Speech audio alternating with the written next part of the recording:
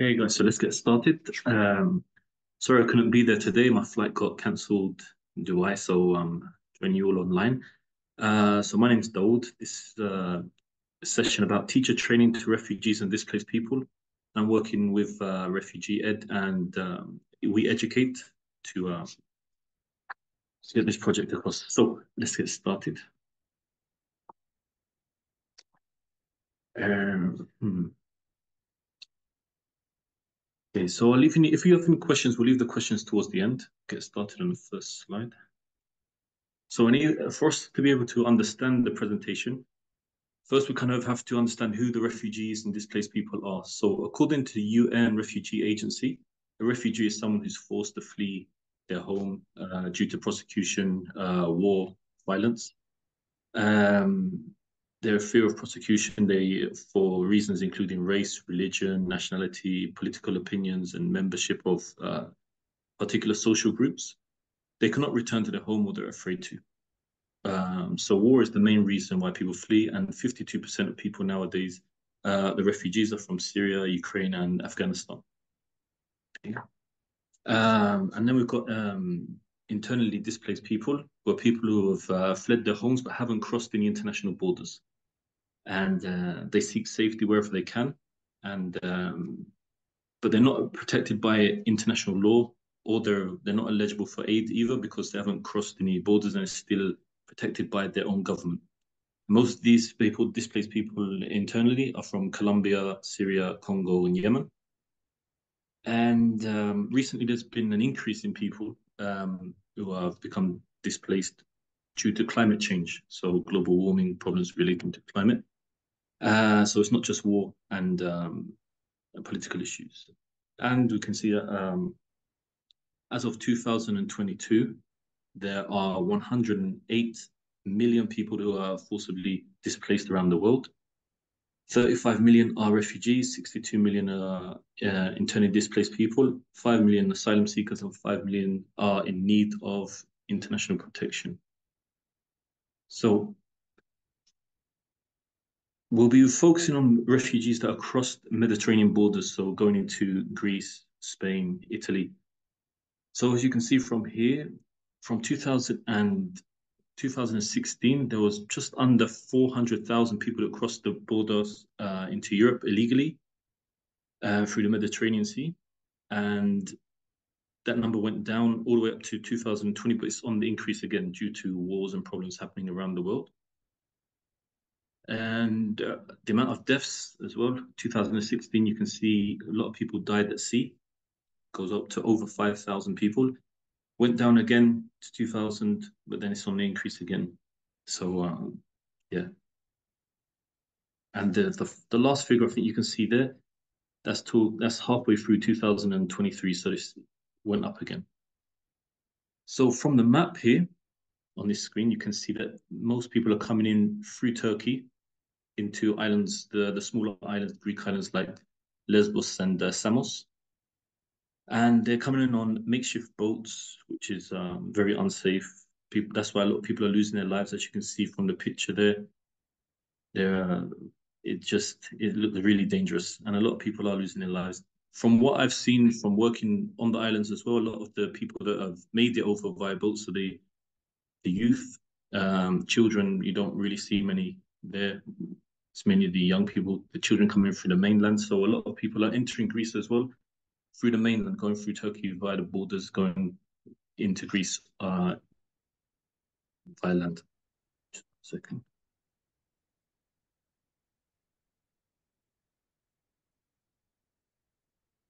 Okay.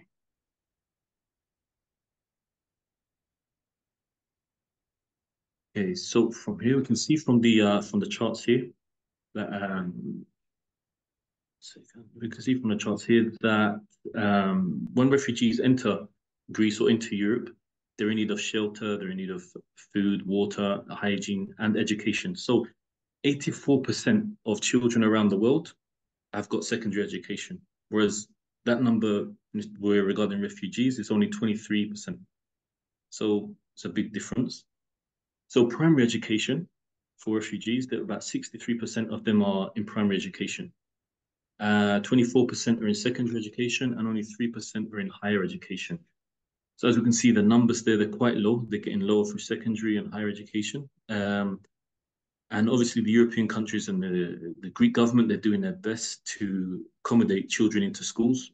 But due to strain on the system, the high influx of refugees, they can't cater to everybody. So not everyone's able to get education. And that's where we come in. So who are we? Refugee Ed and We Educate have collaborated together. We collaborated to run teacher training and capacity building programs tailored for individuals who are currently working or have lived with displacement. So the mission is to ensure that both children and adults in these communities have access to quality education that is not only supported but also provided by their own community members. So not just sending out refugees to kind of sending out volunteers to teach, they're also training the people who are displaced, the communities, they've got the NGOs to be able to teach their own people as well. So it's not reliant, it's sustainability. So what's our mission? So our programs are designed to recognize and harness local potential, thereby empowering community-led education and strengthening the education foundation within these communities. So the main project is working with education and trying to get things better so everyone's got access to education. And this is what we're doing. So we've got a TEFL course, and the TEFL course is basically teaching teaching people how to become English teachers. We've got a master TEFL course, which is 120 hours, and a 40-hour basic TEFL course. Both provide the participants with certificates. This is the project I've worked on, the CTT, or I'm working on, the Community Teacher Training Program. So this is teaching how to become teachers, not just English teachers, but teachers in general, how to become teachers, training them up and getting them ready for teaching, working with them on classroom management techniques and classroom games, giving instructions, etc. We also got capacity building, which is people that are working with displaced people, like volunteers and displaced people and management NGOs, teaching them, getting them ready for dealing with trauma and things of that nature. And we've got the Edu Connect transferable skills one, which is working with leadership skills, cultural awareness, and things around that nature. So for me, I'm working with the CTT program, so I specialize in that one. So we're going to go into some details about that. So basically, we start off with, well, there's a lot of flexibility actually. We've got a lot of flexibility with how we do it, depending on how many people are taking or attending the course we've got. So it usually starts off with an 8-week course online. So I'll be there once a week online, usually Fridays, because we'll not get a bit of time off. And we'll train them up on different areas of teaching, including classroom management techniques for the classroom games. They'll get on their seats and practice some of the activities as well. And we'll feedback every week as well. So some of them, they haven't been teaching before. And after the first 2 or 3 weeks, they feel a bit confident enough to start a class. So we put them into a classroom. I communicate with the NGOs and try to the organizations on the ground and try to get them classes so they can practice what they've been doing with me throughout the week. And we feedback every week. So from the pictures here, you can see from the left-hand side, this was a group in Samos, 3 guys. The 2 are from Sierra Leone, and the one in the middle is from Syria.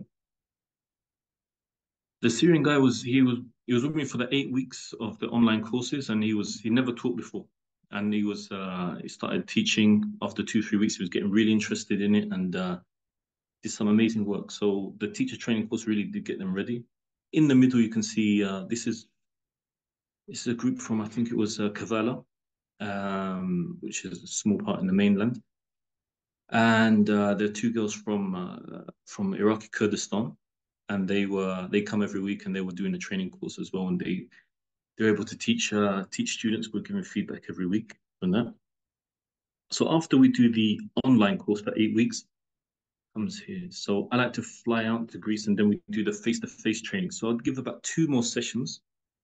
And so when I fly out there, we do feedback, we do observations. Maybe I co-teach with them. They teach classes, I watch them. They tell me to teach a class. They watch me. We give feedback to each other. Um, the first picture you can see there is that's from a place called Neo Cavalis. It's a camp where they actually have the training set, the classrooms. So the classrooms are on the camp on the base. So we were doing training videos for them to practice with and to for them to use for later purposes when they have their own teachers and they want to train them up. So I was doing videos for them. That was about setting up instructions. Below, there's a picture of us in a camp, in a tent. Sorry. So the tent. This was in Samos. This is off of the where they're living, off of the camp. It's in the middle of the mountains actually, and it's got no electricity, no water. But they go there and they learn. So at the end of the day, they ended up training. The learning part of the day, they play football as you can see there, or they play we got table tennis, they got football, they play games, but in the middle, that's basically the kind of classroom setup they have. So you've got a whiteboard, few tables around, no electricity or water, no technology there. Gravel on the ground. It's quite rough, but that's how they're studying, that's how they're learning, they're doing well. Um, the bottom picture on the right, that's me giving a session to volunteers. So when I go out there, the organization at the time, Refugee Ed, they kind of get me to do the training. Then they throw me in these other places as well, like to work with the volunteers and give them a training session how to teach. A lot of them are newly qualified teachers or not even qualified teachers. They just want to give back and do something. They they need a lot of help with teaching. Some people they maybe pass a CELTA course, but they can't get experience anywhere, so they go out and do refugee volunteer work with refugees, teaching them for a year or two just to get that experience, so they can go out and get better jobs or whatever. So it's a good place where people can give back and yeah, and get their first year of experience. So I was able to do a few sessions while I was out there. That session was in Thessaloniki in the north, and yeah, so I'm gonna show us a video. Let me see if I can share the sound. Share the sound, yeah. So this before we start the video, what is slide 10? So before we start the video, I want to tell us about a participant we had on one of the CTT courses. This was she was a young girl, and we couldn't put her onto the course at the beginning because of child protection reasons. She's all the people on the course were adults, and she was a child. So she was 13 years old, student from Afghanistan, but she really wanted to go in. So we got consent forms and everything, and she was able to participate. So she started the online course with me, online training with us. There was a group of us at the beginning. It started with about 6 people. It went down because some people get their asylum when they move out. Some people they stay or whatever. And but because of the winter, some of them stopped going because it gets really cold. And you can see from that picture there, they're kind of living in wooden sheds or they're living in shipping containers. So it's really, really cold in the north of Greece. So, but she continued the whole way through.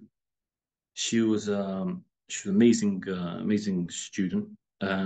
She's able to speak 5 languages, so she helped me out with a lot of the translation. So, as again, the CTT program, it's not just English teachers that are training.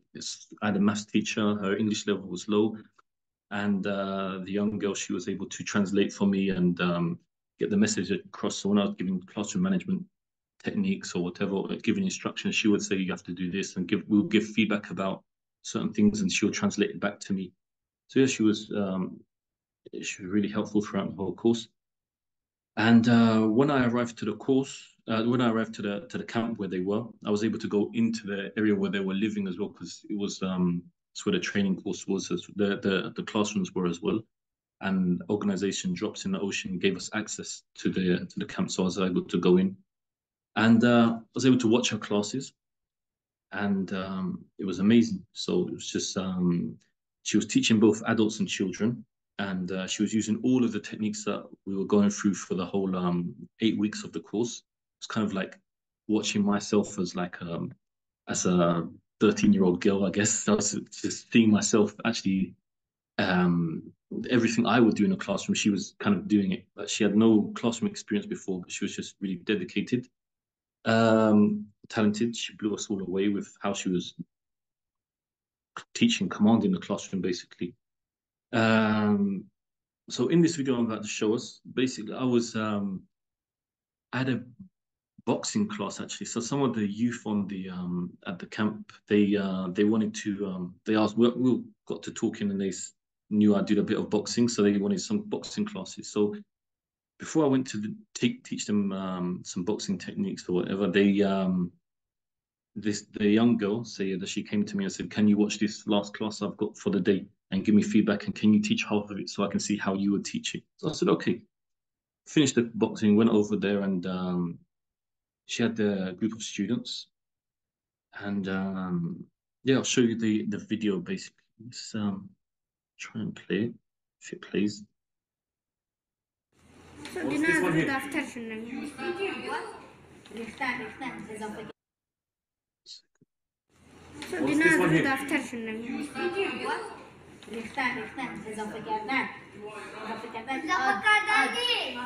This one add again? No. What is it? Tell me if you don't know, what is it?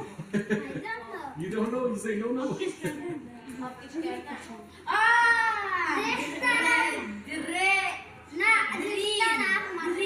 Drain, yes, drain. Good. 6 points, 2 points. What's this one here? With the lemon, what did you use? Begins with S. Lemon, yes, squeeze, good, squeeze. Okay, I won't go on any further with that. So this slide here, so this is the young girl I was talking about. So yeah, that she's making videos for other teachers to be able to so they can learn from her how she's teaching. So one of her favorite techniques of teaching vocabulary was the board race. I taught her the board race with fruit and vegetables and things, and then she adapted it. So we talked about adapting materials as well during the 8 weeks, and she was able to adapt the board race into teaching numbers and letters. But in this video here, she's making a video for her other people on the bank on the camp, the Afghan displaced people, and so they can become teachers as well. So show a quick small part of this video.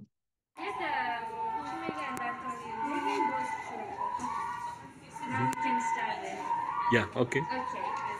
In the name of God, this activity called the board race activity. We can use this activity into our classes for having fun and encourage the students to devise their vocabularies. As you can see, we're having some words on the board that I separate the students in two teams, which is Group A and Group B. They can come, one student can come from Group A and the other from the Group B. And when I say the words, they have to touch it. What they have to do, they have to just touch the words. If they touch the correct words, they will get 1 point for their teams. And I'm gonna note these points, and in the end of this activity, we'll announce their points. So let's get started. Are you ready, guys? Yes. Yes. So go ahead. So that was her giving the instructions on how to do it, and then she went on and did it, and it's part of her development video for the other people. So not only was she just became a teacher, she's now making teacher training videos herself. So, and this young girl, she blew me away, and even giving her feedback on her teaching as well. It was really emotional doing it because I wanted to give her all the best feedback I could, like more than words could say. She was really she basically changed me as a teacher, as a teacher trainer as well. Like sometimes we train people and we feel like, have I really changed anything or have I given them any benefit? But with this, it was so rewarding, the most rewarding teaching experience I've had in my life, and kept me wanting to go on and do more. and it was for free. It was volunteer work I was doing. I wasn't getting paid for it, so that's why it was special for me as well. So go to the next slide.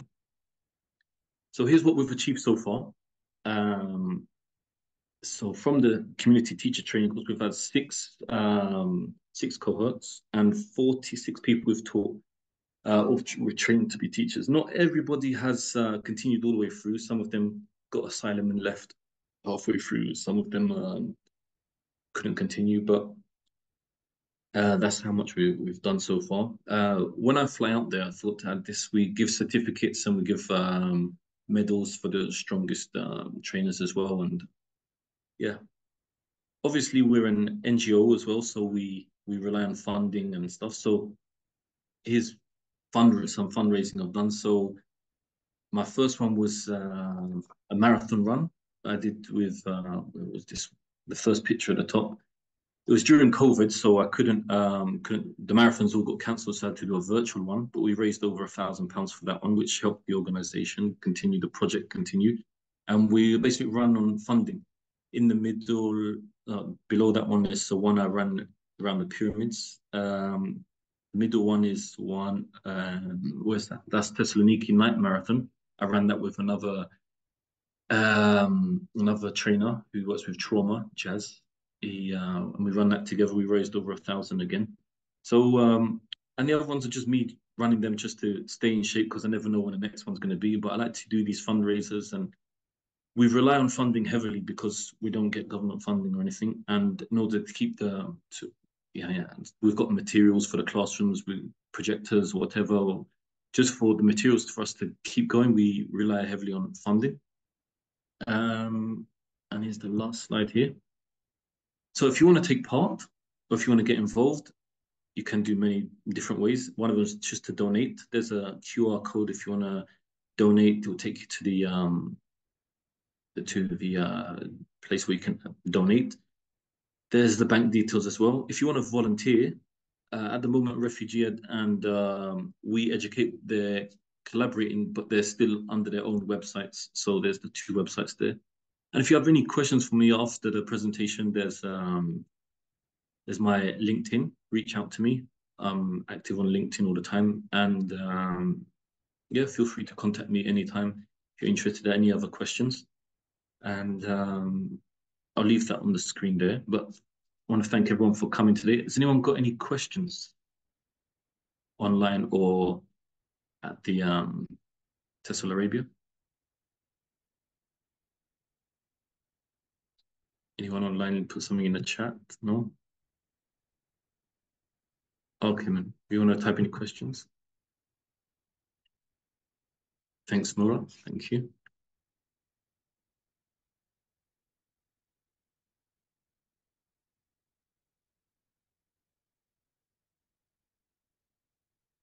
Which geographics are you working with?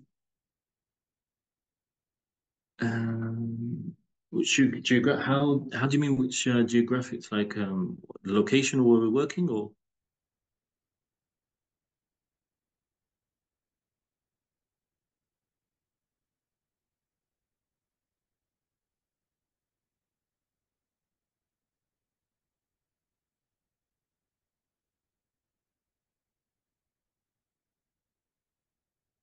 which countries?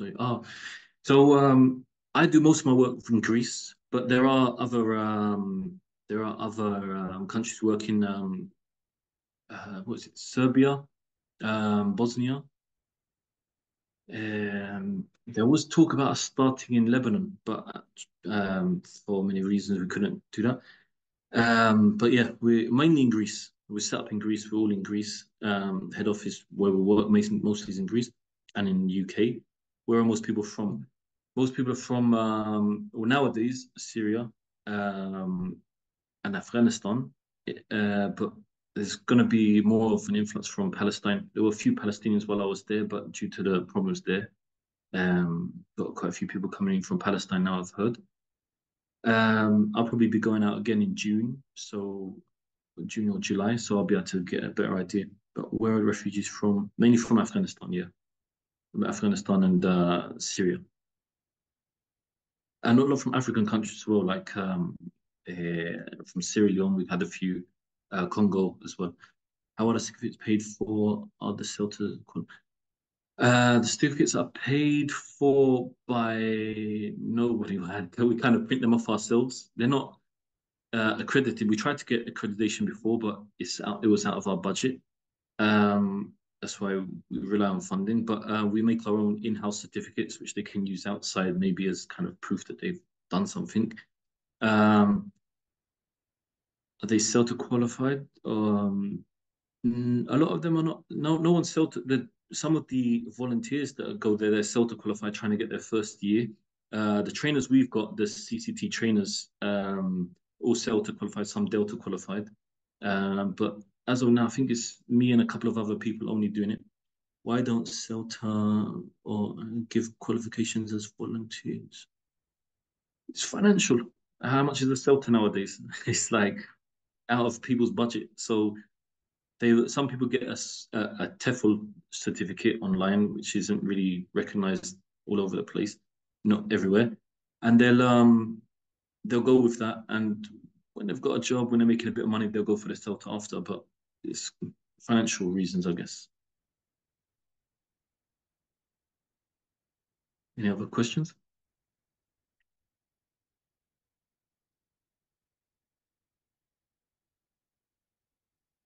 Yeah, they should. They should. We approached one. I'm not going to give any names of the company, but one of the companies told us basically, we'll do it for you as you're working with refugees. We'll give you a discount, and they told us like £100 a certificate, £100, and we got what 8 people on this, £800. We couldn't do it.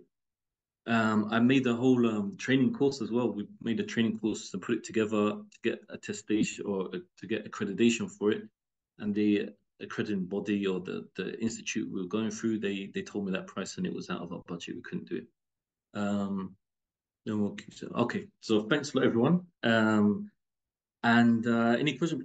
Join me on LinkedIn. Follow me on LinkedIn. Connect with me on LinkedIn. Any other questions? And yeah, thank you everyone for coming today. Thank you.